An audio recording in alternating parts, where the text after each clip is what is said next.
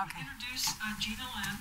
She is a Capitol Hill attorney, sole practice, and has been doing things for older people throughout her career, and including legal aid to the elderly. And she's doing a lot of estate probate work now. And she has an office on the Hill. She has lived on the Hill for a long time. Since 1987. Yeah.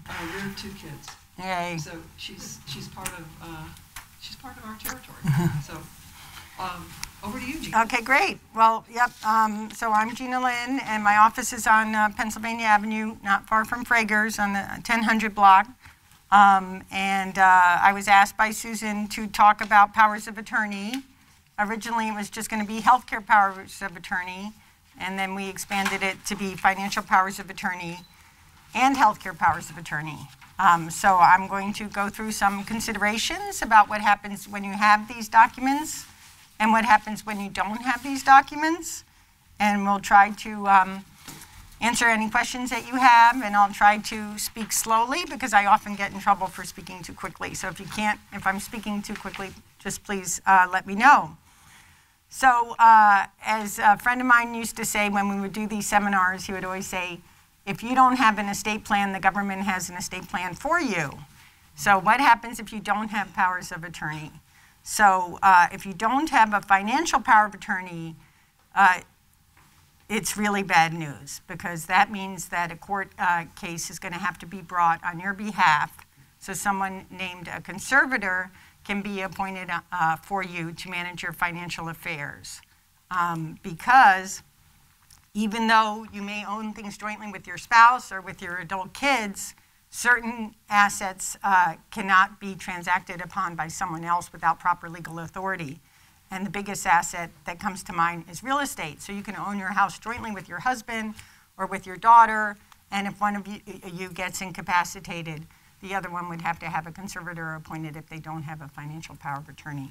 So it's a super important document to have, and luckily everyone knows what a conservator now is because of Britney Spears, so thank you, Britney.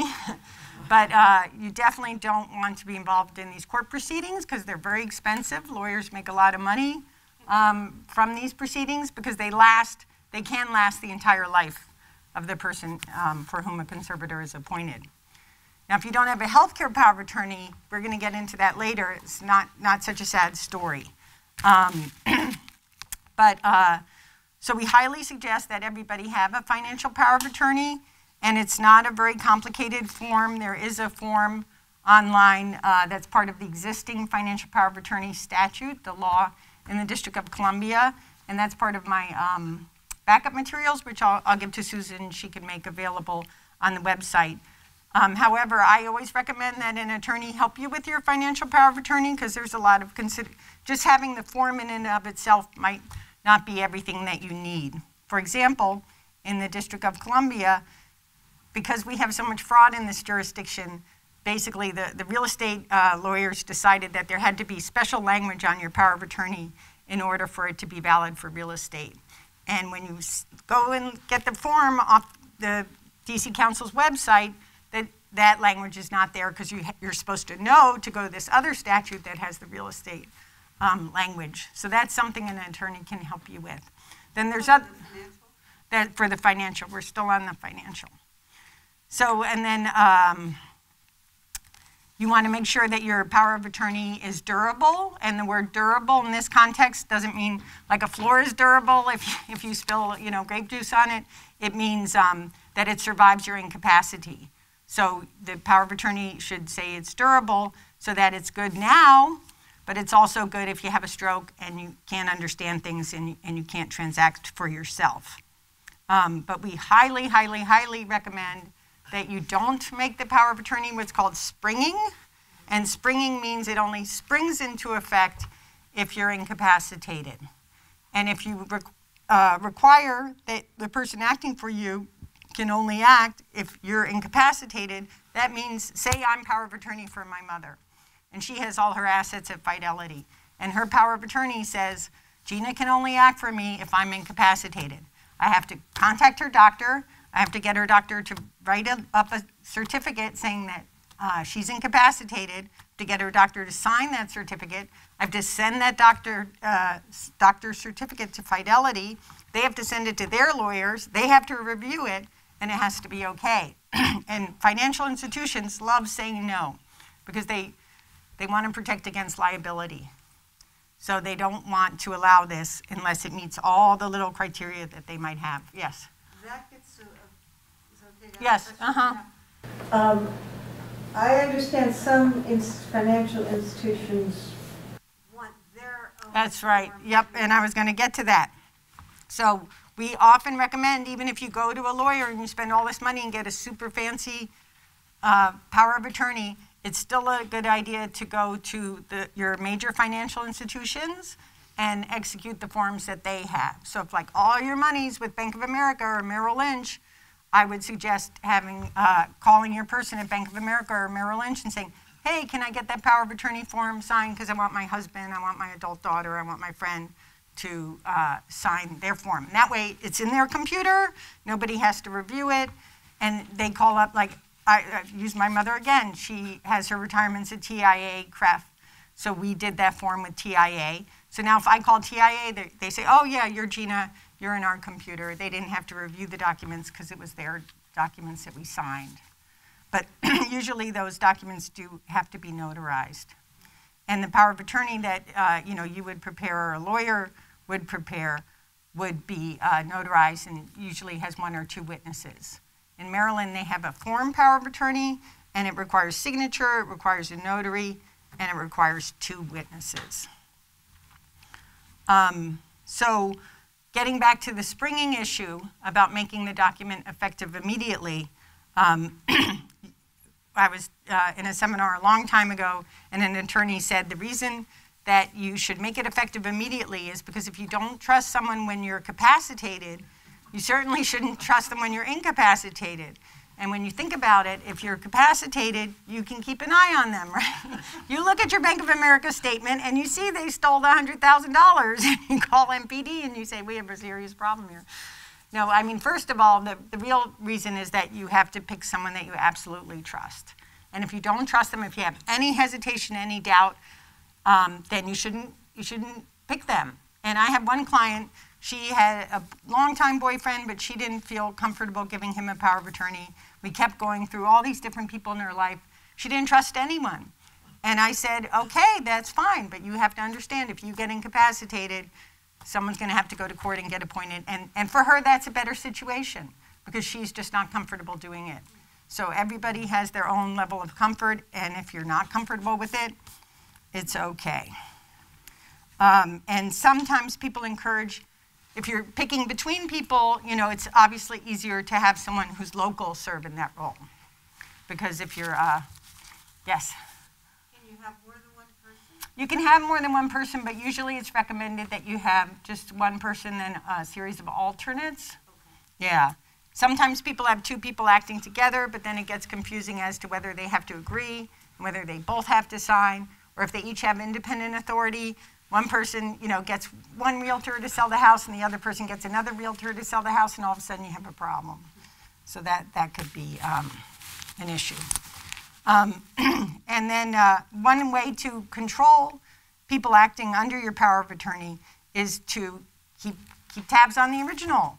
Keep tabs on the copies. Don't give 15 copies to 15 different people.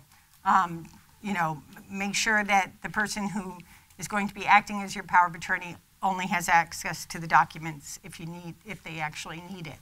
So what I encourage my clients to do is keep their documents in a safe place in their house, hopefully in a fireproof place, and then the person who's named in their document, their attorney in fact, or sometimes called their agent, that they have the key or this combination to that box, and they go in and they get the document when they need it. In the age of computer documents, we now send our documents out to our clients PDFs, after they've all been signed, and I would imagine the clients, download them to their computer, and then they say, oh, well, Mary's my financial power of attorney. I'll just email her this document. And then Mary said, oh, I'll email it to the alternate, so something happened, and then all of a sudden 15 people have it. So it's even more important in the era of PDFs and emails to keep things I say close to the vest until they're actually needed.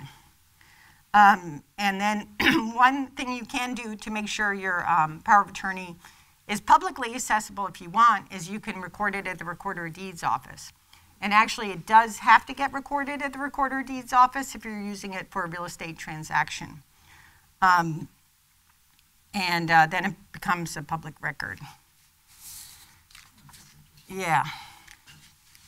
And then Happen upon execution or when they need or when? well, that's you can either record it after it's all signed up, you know, just to have it there so it doesn't get lost, because someone would accept a copy from the Recorder of Deeds office as evidence of the original, or most of the time it gets recorded as part of the real estate transaction.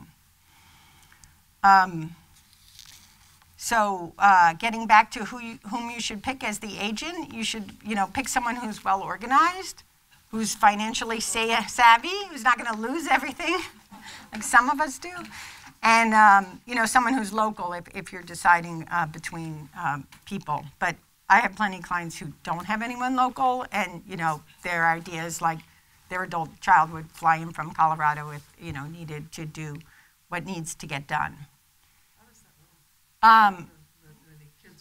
Yeah, I mean, like I said, if some, you know, you sort of think, oh, if your adult kids live in Colorado and you had you know, their parent had a stroke, they would come in anyway. They would get the documents. Now, with everything being email, they would just have to email the documents to whomever. But sometimes the financial institutions do want you to show up in person, you know, like Bank of America, and they're kind of famous for that. And you have to present your ID and kind of go through their whole process of being in their system before they'll recognize you.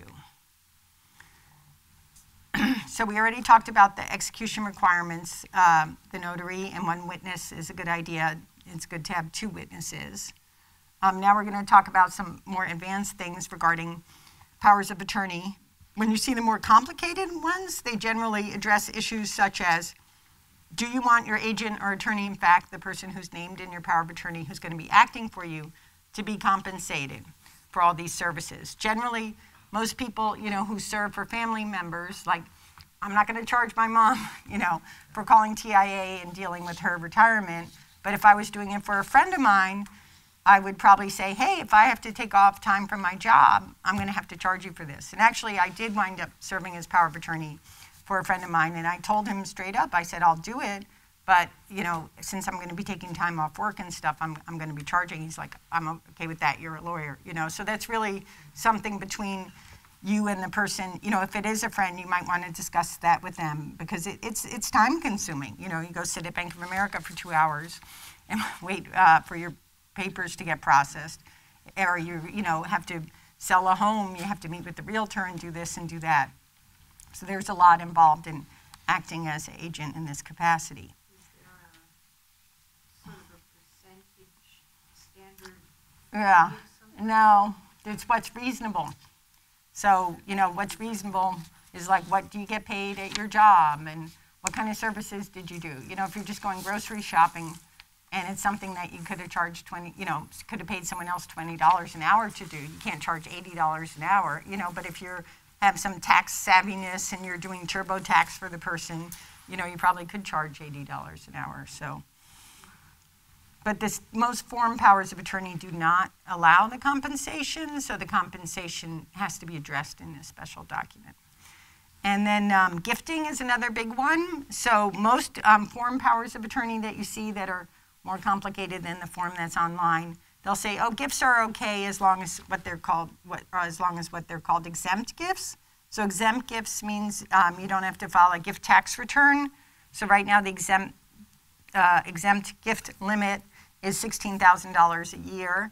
So usually the document will say, you know, my agent may make gifts no more than the exempt amount to my descendants, which would be your kids and your grandkids and your great-grands if you're lucky enough to have some, yes. On the subject of gifts, what if someone decides to donate to like a charity? Well, that's interesting. So I've seen documents and I've written in documents that gifts to descendants or continued charitable contributions to which I was accustomed to. So like if you always had a thing of giving certain amount to your church every year, they could keep going with that because you did it in the past.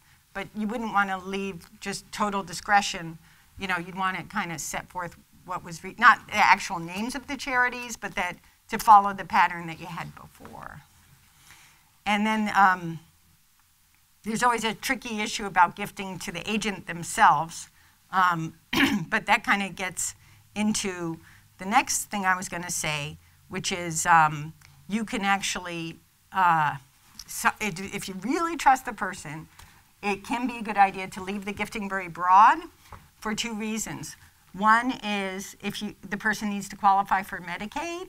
So say you have, you know, $800,000 or something, and you're incapacitated, and the person acting under your power of attorney says, you know what, if I gift to family members and to charities that I know the person liked, I can spend down, and then I'll be closer to having qualifying for Medicaid. So a lot of Medicaid planning lawyers will tell you, make sure your gift provision is very, very broad. Another reason to have a very broad gift power is to help with estate planning. Like I had a client, and his dad always kept his finances very close to the vest.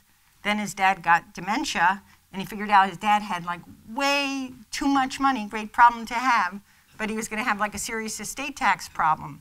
So because his dad had executed a power of attorney that was very broad in the gifting power and said you can gift a whole lot as long as it saves on estate tax, he was able to set up these types of trusts that were going to help save estate tax money down the road.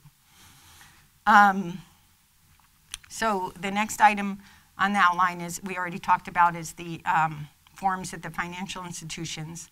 That's always recommended, yeah.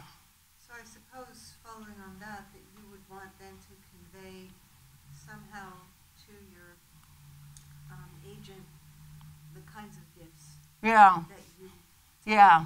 give. Yeah.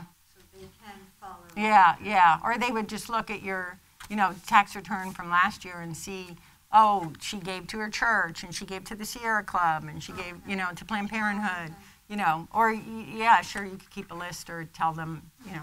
Is that still on our returns? Pardon? I mean, now maybe the preparation for your return. I don't think the actual donees, yeah. The return just has Right, the amount, yeah. Standard. Yeah, yeah, Standard is yeah. so most of us- But now when we put our stuff, Even when you itemize, it's not on the schedule. yeah. Or schedule But you're B. supposed to give your tax preparer like the list, right? Like I gave this much. TurboTax, you Oh, list TurboTax. out. In TurboTax, if you don't take the standard deduction, you do list out who Right. you got, who you But got. if you do take it amounts to. and use TurboTax, it wouldn't be listed. So you have to give it to them. Yeah, The other one is the qualified minimum distribution, right, or the qualified charitable. right, which is, TurboTax does keep track of all yeah. Well, that's an interesting question, because that's another category that I probably should have put on the form, is the power to mess with beneficiary designations, right? So your agent might figure out, you know, what Susan's talking about. Oh, I can save money for this person if I change to, instead of them getting their minimum required distribution every year, I'll send it to their church because they give money to their church anyway. And everybody will save money. I thought that's what you were talking about. No, I think in terms of keeping track of the donations, so your person would know Oh, who to give money to. oh, right. This is a very interesting Yeah, idea. about retirement benefits, yeah. Disturbing, actually, that they Well, I have a client, and I did draft her power of attorney, and she said, I specifically do not want my agent to be able to change my beneficiaries. So, you know, that's how she feels. The beneficiaries in this case are the people who get your donation. Well, she's talking, my client in that instance was talking about retirement benefits. Okay, okay, all right. Oh, interesting. Yep. you're incapacitated, your agent can Can do come anything. along Yeah, and yeah. Yeah. adjust. But they can clean you out anyway, so it really doesn't make a difference. If you don't trust them, you know, they shouldn't be your agent. That's what I always say. Let's assume an honest misunderstanding. Okay, so revocation. So if you want to revoke your power of attorney, you need to let them know in writing that their power has been revoked. That's if they've used it already. If they don't even know because it's been in their drawer all that time, I wouldn't send them a written notification. But if they've been using it, I sure would. And I would especially, say they went to, Capital One Bank and started using it there, you sure should let Capital One Bank know that it's revoked. So revocation is something that's important. And I hope everybody knows that your power of attorney is at death, because I have all these clients and they, someone died and they're, well, I'm writing checks. And I say, oh, how are you doing that? Well, I have power of attorney. Well, sorry, that was supposed to stop when the person died. So that's that. What time are we supposed to end? 2:05, okay. Well, how do you, if the power of attorney ends and the person, Yeah. dies, how do you do things? Yeah, well, that's a good question. So that gets into the whole wills versus trust The will debate. does it? Yeah, well, the will doesn't do it. The will has to be probated, and you have to, the person who's the personal representative, what they used to call executor, has to have authority from the court. So in DC now, because our Superior Court is still operating semi-remotely, it's taking a lot longer to get letters of administration than it used to. Yeah, that's all right. But things that are on auto pay just go on auto pay. yeah, well, that's really interesting. That's a whole nother issue of the legality of people logging into, like if I was to log on to my mom's Chase account, technically that's against a federal law, right? Because you're not supposed to pretend you're someone else. And people die, and people say, well, I was still in his account, and I saw the Pepco went, and the Washington Gas went. You're not supposed to do that, and it should end really upon death, but it doesn't, That's the thing I worry about the mortgage. Mm-hmm. Because it's drawn automatically Yeah, from the bank. yeah. I worry, actually, That if you passed away or if whatever. I passed away before probate was Yeah. done. Well, you have to pass away before probate. You can't have probate No, before I you mean, pass away. Before they finish I pass away, and before they finish the Your mortgage. probate, something, Well, the they repossess mortgage your has to house. keep. No, that takes forever. They don't repossess your house. You cannot pay your mortgage in DC for 2 or 3 years, and you can just live there. And eventually, your house will get foreclosed on. But because they were even before the pandemic, it was taking 2 or 3 years. Now with the pandemic and the whole freezing of the foreclosures, you can live there for a very long time. Or be dead there for. Or you can live for a long We're not going to talk about that because that really happens That's in real what I'm life. here for. So if your spouse and you're both on the Yeah. checks, Right, the spouse they just just keeps going. roll. Right. They just roll. Right, Yeah. because your spouse, right. And that's why I encourage a lot of my, married couples to make sure that they have all their stuff jointly titled so that if one spouse dies, there's no problem. And that's my big speech to married couples. All right, so that's about it for the financial powers of attorney. And now we're going to move on to the healthcare power of attorney. So we started off talking about financial powers of attorney, what happens if you don't have the document. And now we're going to say what happens if you don't have the document for a healthcare power of attorney. And the good news is there is a default for that. And the default is if you're declared incapacitated by a doctor, the law provides kind of like a laundry list of who can act for you in order of priority. And acting for an incapacitated person with respect to healthcare is called substituted consent, right? So say, I have diabetes and I'm in a diabetic coma, and someone has to give consent because they have to amputate my toe, and I can't give consent because I'm not cognizant. If my husband was there, he could, or reachable, they would accept consent from him. So he's a spouse, so spouses are first in line, then adult children, then parents, then siblings. It seemed like they recently amended the law to add ministers, an adult sibling of the patient, then a religious superior of the patient, or a diocesan priest, and then after that is a close friend of the patient, and after that is the nearest living relative of the patient. So I don't know how you prove you're a close friend. Siblings come after that. Yeah, that's generally in the law. People think, oh, if I die without a will, my estate will go to my siblings, but if your parents are alive, it goes to your parents. Actually, the siblings don't get it till the parents deceased. So it's good to have a good segue there. It's good to have a healthcare power of attorney so you can name the order of the people you want. Maybe you don't want your spouse. Maybe you don't want your adult children. I used to work with a woman who was a nurse practitioner, and she was very involved in end-of-life issues, and she said, I don't want my husband to make the decision because I know he'll do whatever it takes to keep me alive, and I want someone who's really going to pull the plug. So she picked someone else. to be her healthcare agent. So the healthcare power of attorney is a more informal document, and there's also a form available in the DC code. It does not have to be notarized. It just have to have 2 witnesses witness your signature, and they shouldn't be relatives or healthcare providers. And it's a good idea. Some attorneys and people, they kind of have the document and then they have a sheet attached to it with all the other contact information, so it's easier to update about, oh, I named Jane Doe and this is her current address and phone number, but then attached to it is, oh, Jane Doe moved and this is her new address and phone number. And when you think about it these days, email is probably good to have that contact information too, since people don't answer their phone if they don't know the number. So that's important.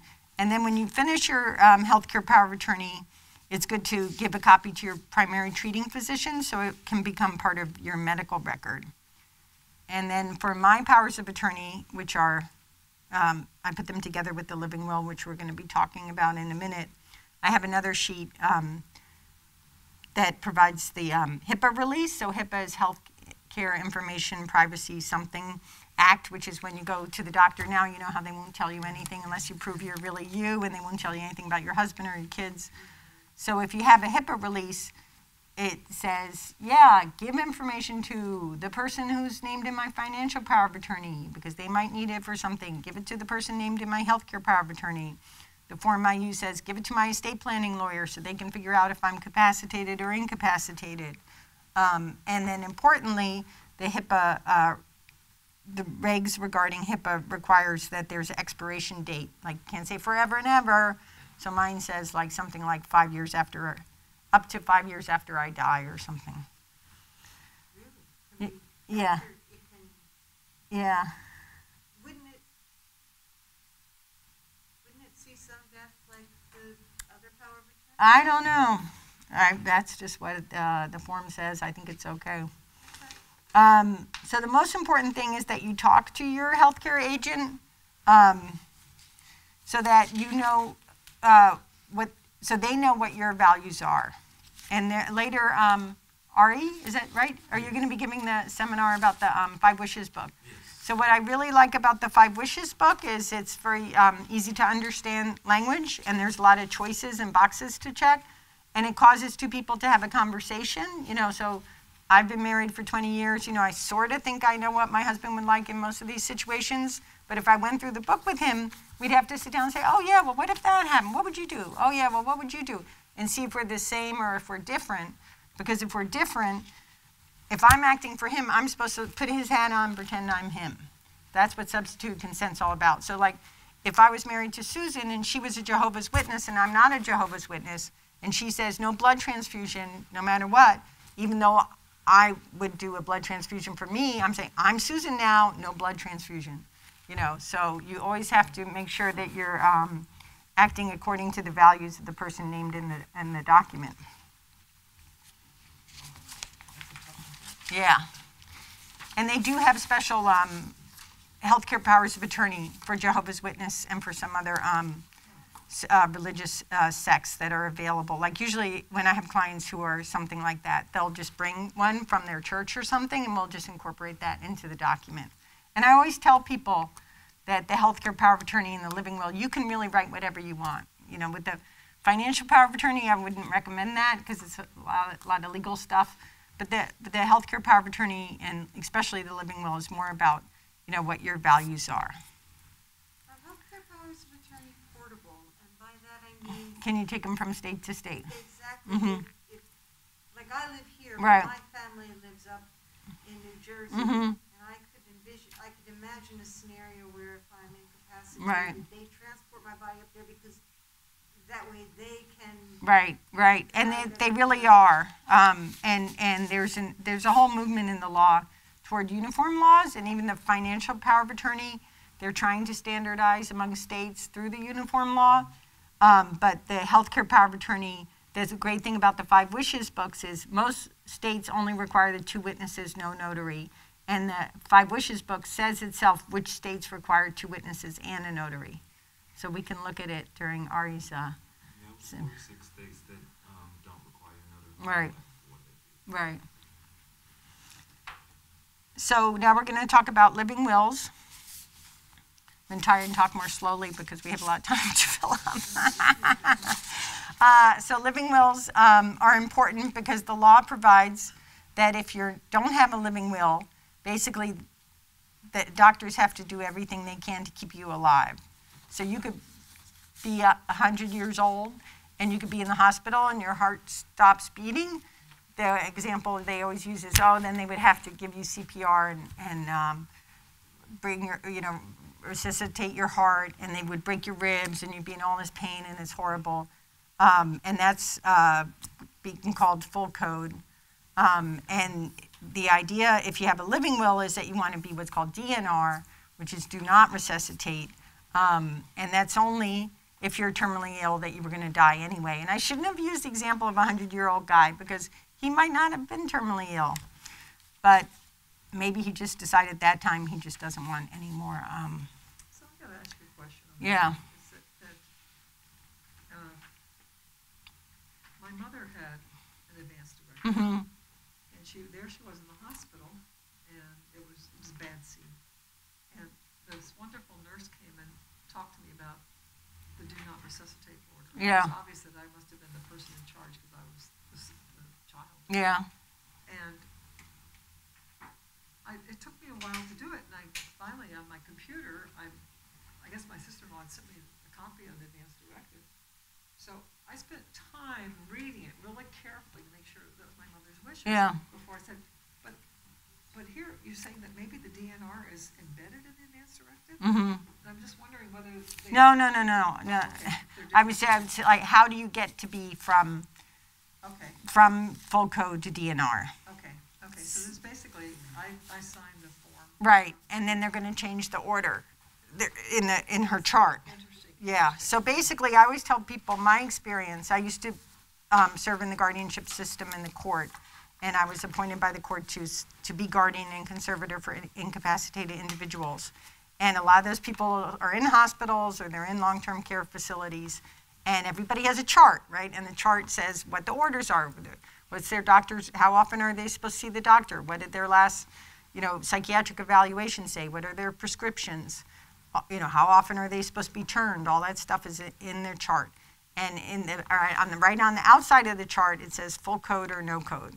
And basically, if you have a living will, you're telling everybody ahead of time that if you're terminally ill, you don't want to be full code. But the doctor has to order that. So he has to, and that's the cool thing about the most, which we're going to talk about in a minute. The difference is a living will is a document that you do, and the most is one that you do with your doctor. But because the doctor signs it, it says on itself, this is a medical order, and this is going to supersede any other medical order. So you can say all the things you want, but if the doctor doesn't order it, it's not going to happen, is my experience. I have a question. Yeah. For clarity, the living will and the advanced directive, are those terms interchangeable? Pretty much, yeah. Some people use the advanced directive term for the healthcare power of attorney, but I think that's very confusing. Because I understand living will is like an umbrella. Well, advanced directive is an umbrella term. For Living will both. falls Some under people that. do it that way too. Okay. Do you mean to say that you could have a living will, but if you don't have a most, No, I you're mean, going to ignore it? no, I mean to say you can have a living will, and if the doctor didn't order you to be DNR on your chart, it's not going to happen. Oh, Okay. And then you get into this whole issue of, I don't know if the last speaker addressed this already, but when you're home, say you're really sick, you had stage 4 cancer, you just don't want anything anymore, and you're at home on hospice, right? And something happens to you and your neighbor comes in, he sees you on the floor, they call 911, the fire department comes and the ambulance people, and let's restart her heart, because they don't know that you have this DNR, even though the doctor's ordered in your chart your DNR. How do they know? So now they have these bracelets and stuff, like if you're in hospice, I think they give you a bracelet, and that tells the emergency people, don't do anything, don't take me to the hospital. And the same, if this is in your chart, I don't know if they would know about that though, unless you were under DC government care. That's interesting, because I had heard that if you call 911, their job is to keep you alive. Right, they They have to to the do- hospital where they're going to keep you alive. And that you need to do, but the fact is is that, what you, going back here, Yeah. that if the doctor has to make the actual order, you can say legally, this is what I want it done. Yeah. The doctor has to take Right, action. exactly. Okay, and Yeah. then same thing, and how do you protect yourself when you're home? Yeah. Having, tattooed or Yeah. whatever. Well, my parents had the DNR posted on the refrigerator. Yeah, I was just going to say, I think some people have, yeah, I don't know. It depends who, right, if they read it, yeah. In addition to the fridge, common places like the front door or over above the bed with some other tips that I've heard. Yeah. It's kind of like people have those signs, the pets live here. Right. But you can also get into more detail than just DNR kind of is, the old days it pretty much referred to just restarting your heart. Now people say, do not intubate, which is don't go on a breathing machine, which everybody was very upset during COVID. Every time I did a living will during COVID, they were like, does this mean if I get COVID, they're not going to put me on a respirator? I'm like, no, because you're not terminally ill. You just have COVID and hopefully you get on the respirator and you get off the respirator. The question is how long do you want to be there, and do you want to be reliant on the and then also people, I took care of an older lady, and she was in a nursing home, and the way they did it in their charts, it said do not resuscitate, do not intubate, do not hospitalize. She didn't want to go to the hospital, and she did not want dialysis, because dialysis can keep you going quite a long time. So I think the most form also has some of those. Gina, what age do we all have these different ages. Yeah. And at one age, we're I like to think I'm healthy. Yeah. Okay, and then we're talking about the downward slope. Yep. Here. And at what age do we start putting do not DNR on my refrigerator? Yeah. I mean, well, you're not terminally ill, so why you're not there. If your heart stops, you want to keep going, right? But if you get to be 100, you might just consider yourself terminally ill. Well, okay, so maybe I should have taken the DNR part and put that in a separate section, because the DNR part is whether you're terminally ill or not, I believe. And the living will is really only if you're terminally ill. The DNR. Yeah, but I don't know if they'd allow you to be DNR at the hospital. My dad had Alzheimer's. And Yeah. He had a DNR. Yeah. Now that's not Right. exactly how it went. Yeah. And that's a really interesting question, because people with Alzheimer's can be physically tremendously healthy. So are they terminally ill or not? They're not, but they do, They don't want to be. Right, Don't want to and come back.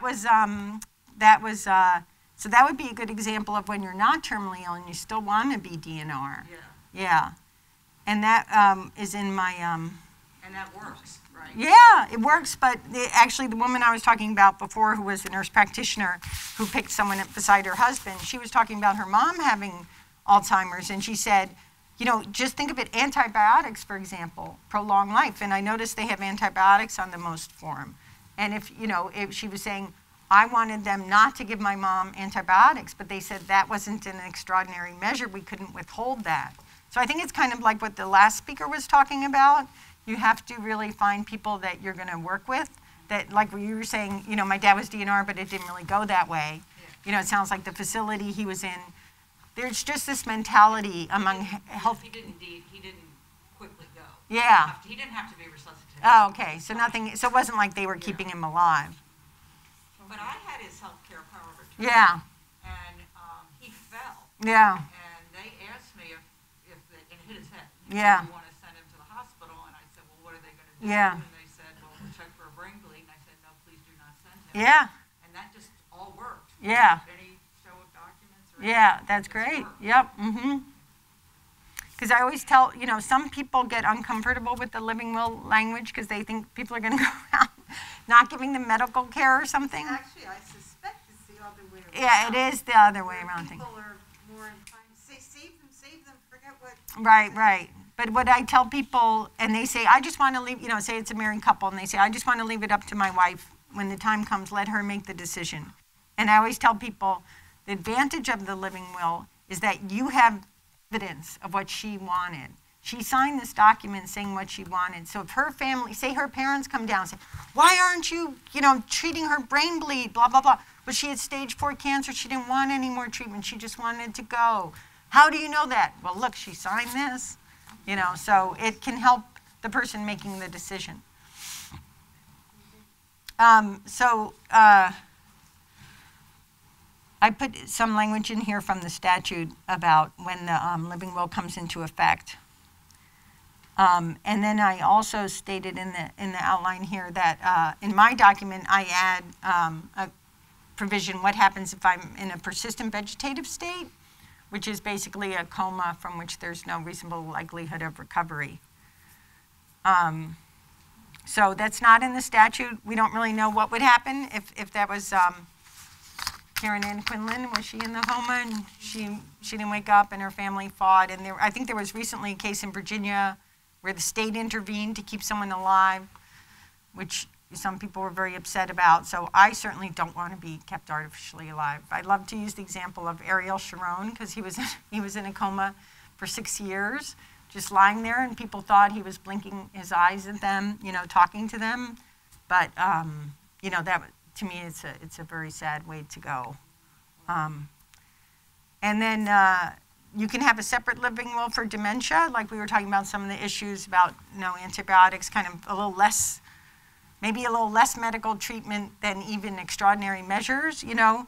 And in the backup materials, I have a link to a nonprofit that has a special advanced directive for dementia that goes through different stages. If I have stage 1 where I'm just kind of forgetting words like Gina, or if I have stage 2 where I don't know my kids' names or birthdays, if I have stage 3 where I don't know my own name, you know, it goes through all that. And you can check different boxes as to what you want. Something you're giving us? No, but I have the link online, so if she puts the backup material online. But the link is. Should we have an advanced directive and a living will for dementia? It's up to you. You could read the dementia one and see if you like it. I personally did it because I want my husband to know that I really am very uncomfortable with the whole dementia thing. And you know, when someone asked at the last presentation, I don't want to be a drain to my family. What do I do? Even though the, end of life people are not supposed to advocate for that, I feel very strongly about that, both financially and just, the amount of time and attention it takes to take care of someone like that. And just really, it's just not the way I want to live. So. I'm sorry, where is the form? Okay, so it's going to be on the form, but if you go to dementia-directive.org. Hyphen, I guess I should say. Yeah. Dementia, I'm sorry, dementia dash what? Directive. Yeah. No, this is for the, dementia one. That's going to become more and more important because we're all living longer. Oh, yeah. We're living longer. And our brains are not going to. Right, keep up with our bodies unless they get some cures or something. It's in my sister, my brother and my sister-in-law, her mother has dementia, and they kind of don't know what to do. They're not sure what she would want them to do. Mm. Yeah, I have the link for the most form too, which is dchealth.dc.gov/most, M-O-S-T. But if you just Google DC most form, I think you get that. No, we're going to talk more about that. Oh, we're going to talk more about the most form. Yeah, we sort of talked about it already, that the most form is filled out by you and a doctor, or they say MD/DO, so I had to look up DO, was a doctor of osteopathy. Oh, okay. So it was interesting, Mary, when she was talking to the plenary session, that her doctor has given her this form several times. Yeah. And I go to the same medical practice, Yeah. but a different doctor. Yeah. And I never heard this form until a few weeks ago. Wow. What does that say about you? Yeah, I know. I've never heard of this before. Yeah. But I think what I'm reading or what I'm kind of intuiting, is this a damn good thing to have? Yeah, I think so. And what I like about it is that the doctor ordered it. They're a lot better able to explain the different choices than a lawyer is, right? Because they know about this stuff. Is this doctor dependent? In other words, your doctor